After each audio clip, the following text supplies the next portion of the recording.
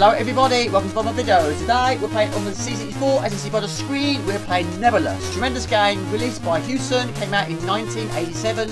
It's difficult though, but I've tried streaming it and it was very difficult to read chat, so let's see how we do for a long play. But anyway, this is Jamie from Ordnance Games, Nebulus C64, let's go. Okay, this is the game. This is Nebulus for the C64, a video game created by John N. Phillips and published by Hewson Consultants in the late 1980s for various systems. The original 8-bit release received critical acclaim. In particular, the C64 version received a gold medal awarded by the UK magazine Zap64. The game was released for Amiga, Atari ST, ZX Spectrum, Amstrad CPC, C64, Game Boy, NES, Atari 7800, Acorn Archimedes, Wii Virtual Console, and MS-DOS. Released in 1987, I was 5 when this game came out. Tremendous game, but very difficult. This is level 1, which is the Tower of Eyes. You start the game off with 3 lives, and unfortunately, you do get a time limit. Now, you can actually kill some enemies, but you can't kill all of them. Some of them will just stun them. But you earn 100 points for destroying a bouncing ball. Now, some platforms will actually fall beneath you, but your character can also jump. Get to the top of each tower and blow it up. Now, I've got lots of statistics to read, but rule number 1, let's get through this first level unscathed, shall we? On we go. And that blows it up. We had 42 seconds remaining. Level complete, time bonus, technique bonus, and extras bonus. Gain all the bonuses, and then you blow it up, and then you go into your submarine and go underwater. Catch some fish for bonuses, it says. Right, we have to shoot fish and put them into a bubble. Bubble style. Now, you can't actually die here, and there's no time limit here either. So put as many into bubbles as you possibly can, and then pop them with your submarine. All helps additional points. So shoot them, put them in a bubble, and then swim into them, and then pop them. Right, we go to the next tower. This is level 2, which is the realm of robots. We've got 120 seconds this time, a little bit more than last time. Now, Nebulus is a platformer game with some distinctive, unique features. The player controls a small green character called Pogo on a mission to destroy 8 towers that have been built in the sea. We do this by planting bombs at the tower's peaks. Pogo's progress is hindered by enemies' obstacles which he has to avoid in order to reach the top of the tower. Including that enemy there, that one in particular, the one that actually comes on the screen every so often, but always at the level you currently are at. Now, he'll do that throughout the entire game. And there's a similar enemy in Nebulus 2, which does exactly the same thing. Now, you can't shoot him, but try and avoid him by using elevators or using doors if you time it correctly. So you've got to be moving all the time. Now, that enemy won't appear on the scene if there's plenty of enemies on that section. He won't arrive. Right, on we go. Now, these enemies going around here, you can't kill. So avoid them at all costs. Not a particularly long level, but they are very generous with the time on this one. But one hit and we fall down 1 level. Which is worse in the second game. Take 1 hit, you fall multiple levels. There you go, got the escalator, go in the door. That's another one done. Once again, we get unique extras and time bonuses. You get technique bonuses if you don't fall off any platforms. Right, we go into the water again. Okay, same rule as before. We need to shoot fish. This takes fish into a whole new level. So again, a well-timed shot. It doesn't have fast rate of fire. Put them into a bubble and then pop them. Which is handy because the front of your submarine is actually quite sharp. Good for popping fish in bubbles. Right, there we go. We arrive at the next one.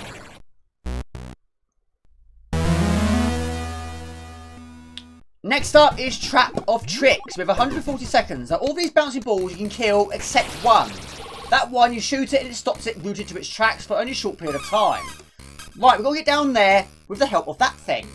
The actual gameplay happens at each tower in turn. Pogo starts from the bottom and has to find his way to the top. The towers are cylinder-shaped and have ledges on their outside, either horizontal forming stairs or connected by elevators. Because of its cylindrical shape, the towers have no left or right edges. Instead, Pogo must walk around the tower. And he does it very well, but then so do the enemies. 1 hit and we fall down another level. Now, this game is difficult because sometimes it's very difficult to tell where the enemies are, especially going up in an elevator. So sometimes it is trial and error. Right, you can also shoot blocks. You earn 50 points for shooting a block. And this time, we have to progress up this elevator. Right, on we go.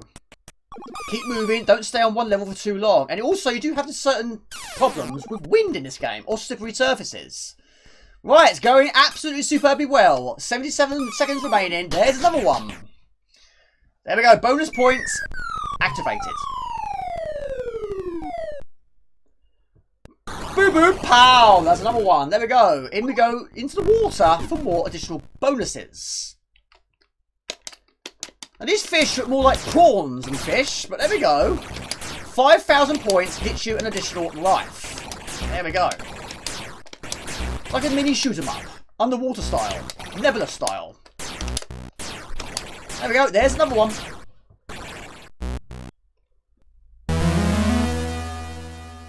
Next level is a slippery slide, and we have 160 seconds. A graphical innovation, and perhaps the most notable feature about the game, is when your character moves left or right, it always stands in the centre of the visible screen. Instead of a sprite moving, the tower behind him will rotate in a clockwise or counterclockwise with a consistent sense of depth. This was noted favourable in the reviews of the game. Now, it's absolutely essential you memorise what platforms fall beneath you when you stand on them. And also, don't stand in one place for too long. The enemy going around the tower will get you. But then sometimes you need to use him wisely, and this is another section, or level should we say, where you do need to use him wisely, but not yet. In the meantime, we've got to shoot these blocks, 50 points for each. Now when you press the fire button down, your character will shoot. Press forward and fire, and your character will jump. Shoot the blocks, go through the door, and if you time it right with that enemy going around the circle, you'll avoid him nicely. Or you just use an elevator, that will also take you out of his way. Right, enemy at the top, goes round in circular motions, and you cannot kill him. We go up the top, wait for the elevator to go down, and wait for the right time, and we go through that door. We have 97 seconds remaining. Right, in the door we go. Right, we're nearly there. More hazards. Very, very challenging indeed. Right, on we go. Right, jump over that one, that breaks. Shoot that one, that kills. Up we go. Right, we've got 2 bouncing balls, but also, very, very near from here, we do need that enemy going around in a circle of motion. So get in the right place, and wait here. Now, along its way to the top of the tower, Pogo encounters many different enemies, mostly shaped like basic geometric shapes. Pogo can shoot at most of the enemies, but while some of them you cannot be shot. Contact with the enemies knock Pogo off the ledge below, and if there's no ledge below, Pogo falls into the sea and drowns. But not here, we're blowing up another tower. There we go. Successful! You're a killing tower machine. Nebulus, Pogo, in we go. Right, time to catch some more fish. This guy does it on a daily basis. Right, at the moment we have 18,700 points. And quite a few lives too. 5,000 gets you another life. Wish this game had in-game music though. There we go, another tower found.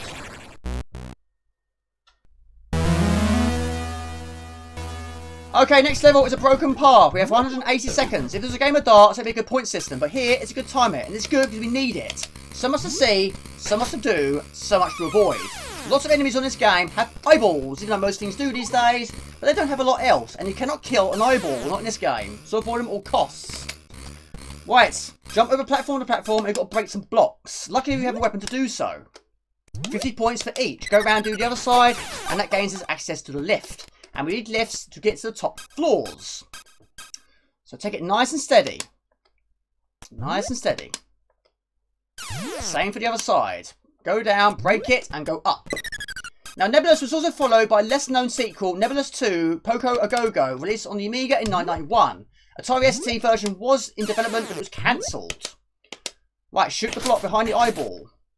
So many eyeballs. There's more eyeballs on this level than there is on the second level boss of Ordered Beast. Okay, it's going well, but still more to do.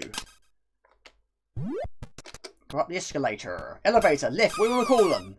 Now, once it's reached the top of the tower, Pogo enters the door to trigger the tower's destruction mechanism. After that, the tower crumbles to the sea. Pogo then boards the submarine as he enters a bonus stage, shooting fish to gain extra score bonuses. Hopefully, but still more eyeballs to avoid. Up we go. Go for the door. Still more to avoid. Some go up, some go left and right. But if they hit each other, they actually change direction. Right, we've got a yellow one now. Now, if he hits something, he should change direction like that. And then go up. There we go. Boom, boom, pow. Right, balls. We can shoot these. Shoot the eyes. We cannot do. There we go. Please, let's do this. 70 seconds. Go up. And here we go. Boom, boom, pow. There's another one done. And there's our bonuses. Once again, we like bonuses around here now, don't we? And we also like towers crumbling down to the sea. Nice. Into the submarine we go.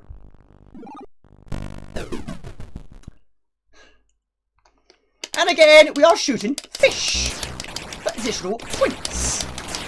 Nice. It really does help the points. It really does help for extra lives. I do like shoot 'em ups. I know people know that.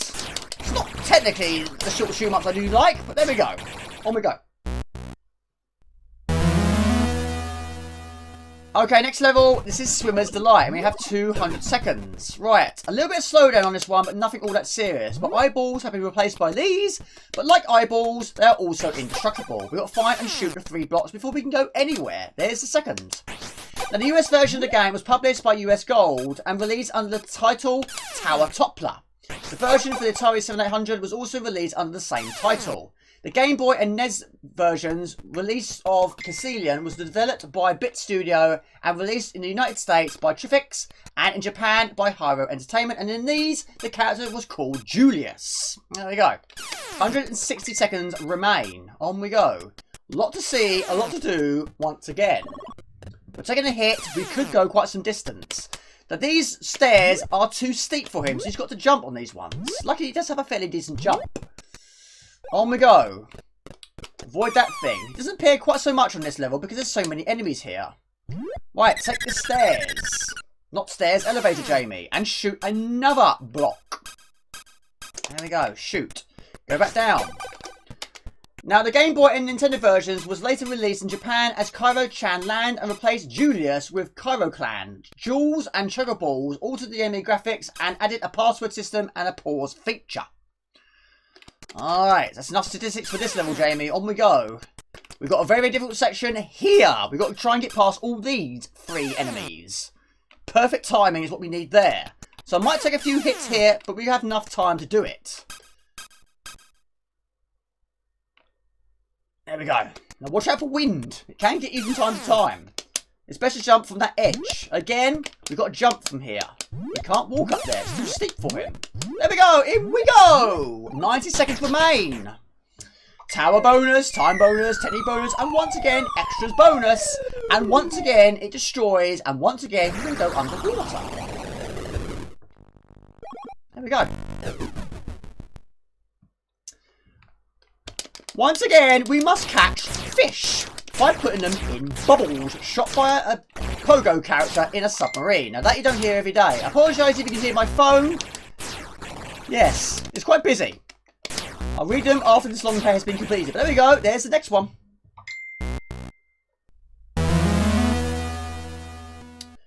Okay, this one is called a nasty one. And it is a nasty one, but it does give you 220 seconds. Right, you've got to make sure you jump at the right places to land on the correct platform at the right time. Sometimes we need platforms to fall beneath us to get access to other platforms that you can't reach originally, like lifts, for example. Shoot one block, we get 50 points. Let this atom go above your head and then go up the stairs. And we shoot the second block. Right, 3 elevators. We take 1, we take 2, we take 3, and we go for it. Jump over these, because these will fall beneath you. Take the elevator. Right, wait patiently. Let them go above your head. This one goes on a continuous rotation. Right. Wait for the right time. And we go up. More atoms. Right, take the third one. And then we go. Now again, you've got to jump at the right place at the right time. Right. This might not work. Right, okay, that has not worked. We've got to do it again. Go up again, and we'll go again. Third platform from the left. Now, because that platform's dropped, it's going to make it a tad difficult, but we should be fine. There we go. Boom, boom, pow. 140 seconds remain. We go in another door. Fantastic. And we have our usual bonuses for completing the level. Okay. 37,190, and that's another one destroyed. So again, we go in our submarine. Now the game was voted Best Original Game of the Year at the Golden Joystick Awards. The ZX Spectrum version was rated number 30 of your Sinclair official 100. games of all time, and the Amiga version was ranked 14th best game of all time by Amiga Power. Now, because you can't die in this, that makes reading statistics quite simple. Right, this is the final one.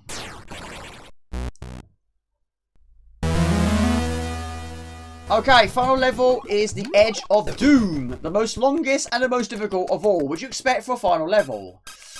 Right, lots to see, lots to do, and a lot to remember. Kill these bouncing balls. And make sure you're on the right platform at the right time when these evil atoms arrive on the scene. Right, shoot the button. Right, retrace our steps, jumping style. Make sure you time the door entrances perfectly to avoid these things. And they arrive so much often on this level. Right, jump here. There is an elevator at the bottom. We arrive at the 2:06 second mark. We'll avoid all this lot now. Tricky, very, very tricky. Right. Jump, jump. No, go again. Lucky there's a door there that takes us fairly close. Right, 190 seconds remaining. We'll go again. Yes, yes, baby. Right, alright. We're not out of it yet. Jump. Make sure you time those pixel perfect jumps perfectly. Over here. Shoot that. Up. Forward. Door. In. 167. Jump. Jump. In. Not to remember. Shoot that. Go back. In. Back up. Back up. In. Jump into wall. Land on elevator. Take the elevator up. Atom will arrive on the scene. Jump to the left. Go down. Platforms will disappear beneath you. Go up. And then go up again. But time it right. I'm going to wait patiently for Mr. Atom to arrive on the scene. There he is. Shoot that. And we go back. And again, I'm going to wait for him to arrive on the scene. 126 seconds remaining. There he is. Jump down. Up we go. And again. Up we go. Right, drop down. We hit the block. And we go up again. 110 seconds. More of these. More perfect timing required here. Go for the door. Shoot. And go up. Right, it's going to go down to the wire. This is. Again, wait patiently. Here he comes. Jump. Jump. Shoot. Bingo! Superb! There we go! Fantastic! We take the third door. Bingo! That was tremendous. I've been playing this game all day. And I'm not joking with you. It is actually 10 to 4 in the morning. Yes, I'm crazy. Yes, I'm mad. But this is what I do for my videos. There we go. Tremendous. Wowzers, congratulations player 1, you completed your mission. Not a lot to the end. I'll take it. I'll absolutely take it. There we go. Let's put in our high score, which is my initials, JNM. I love having an N and an M very, very close together.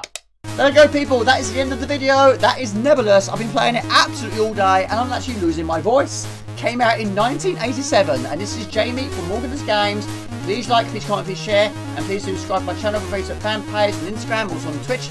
Just type in Morgan's Games, you find it fairly easy. And please remember to click on the bell icon. That will notify you videos upload. Fantastic. I'm doing these sort of videos. I do hammer beat making and live streams every Friday night UK time, 8 o'clock. It's hard by week. Till next time, apologies about the voice. Take it easy. Ciao, bye. See ya. In particular, for the Commodore 64, releasing, which gathered a gold medal award for the UK magazine C64. Right, hang on. So, testing 1, 2, 3. This is going to be tough again.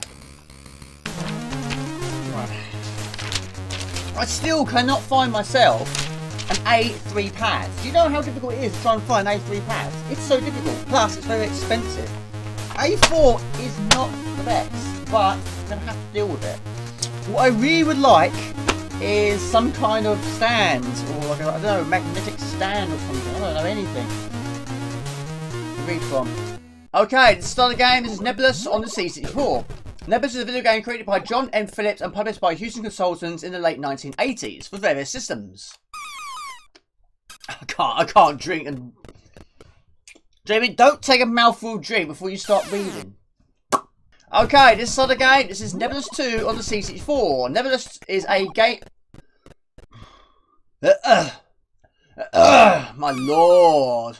My lord, I deserved every minute of that. Released for the Amiga, Atari ST, ZX Spectrum, Amstrad CPC, C64, Game Boy, NES, Atari 7800, Acorn. He's doing a bit of a moonwalk situation right there. What was that? Nebulus is a video game created by John M. Phillips and released by In particular, the C64 version received a gold medal award from UK, Jamie. The game was released for Amiga, Atari ST, ZX Spectrum, Amstrad CPC, C64, Game Boy, NES, Atari Z...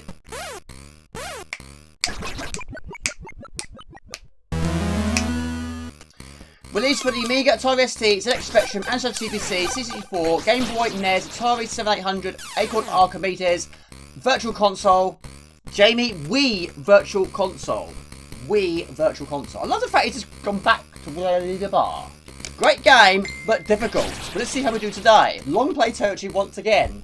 They start the game off with 3 lives, but unfortunately it's one of those games which has the evil time limits. Which is at the top middle corner. Jamie, like you did on your... Oh, top corner of the screen. No, it's not. It's the top middle. Just say it at the top of the screen, Jamie. That's all you need to say.